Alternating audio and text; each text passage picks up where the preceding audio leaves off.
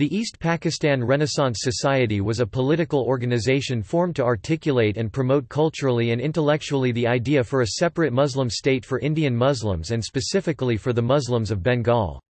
The organization's founders and leaders included Abul Kalam Shamsuddin, the society president, Habibullah Bahar Chowdhury and Mujibur Rahman Khan.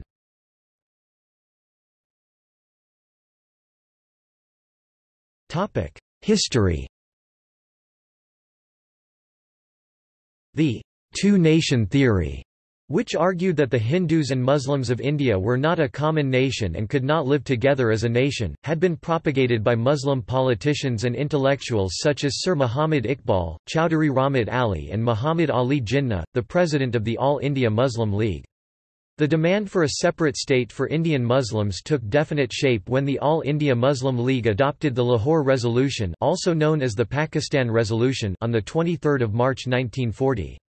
The resolution called for the Muslim-majority provinces of British India to be constituted as separate, independent states. It did not specify a single state.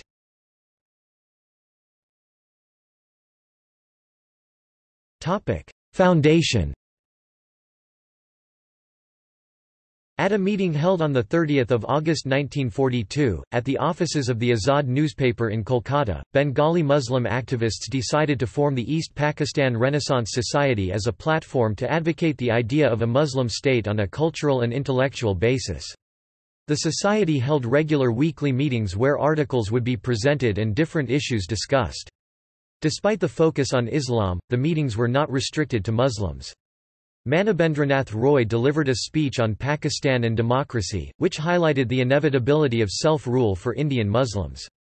In September 1944, Mujibur Rahman Khan along with economist M. Sadiq, published a booklet, Eastern Pakistan, Its Population, Delimitation and Economics, which this contained a description of the government, economy, population, geographic boundary and security of a future state of East Pakistan. The society held its first council at the Islamia College in Kolkata in July 1944.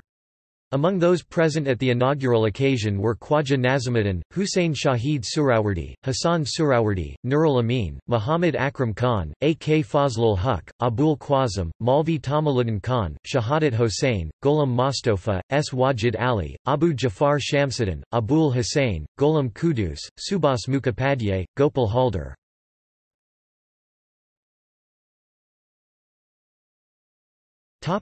Philosophical differences.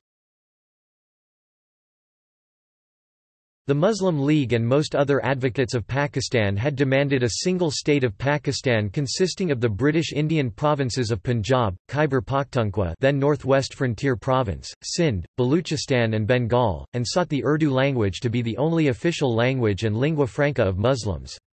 However, the East Pakistan Renaissance Society not only argued that Muslims were a separate nation from Hindus, it also advocated that the Bengali Muslims were distinct from the Muslims of other parts of India, on an ethnic, cultural and geographical basis. Unlike religion, the society argued that ethnicity and cultural differences cannot cross geographic boundaries. The society and its supporters in the Bengal Muslim League asserted that Bengali Muslims should constitute an independent state, as an Eastern Pakistan, rather than part of a single state of Pakistan.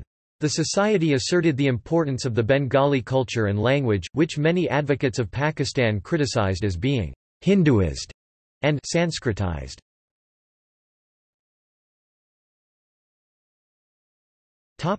Aftermath.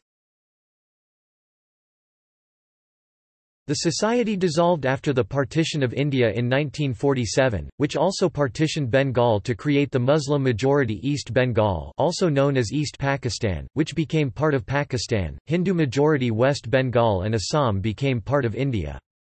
Several of the society's leaders were leading activists in the Bengali language movement 1953–1956, which was a mass struggle in East Pakistan for the recognition of the Bengali language as the second official language of Pakistan, along with Urdu.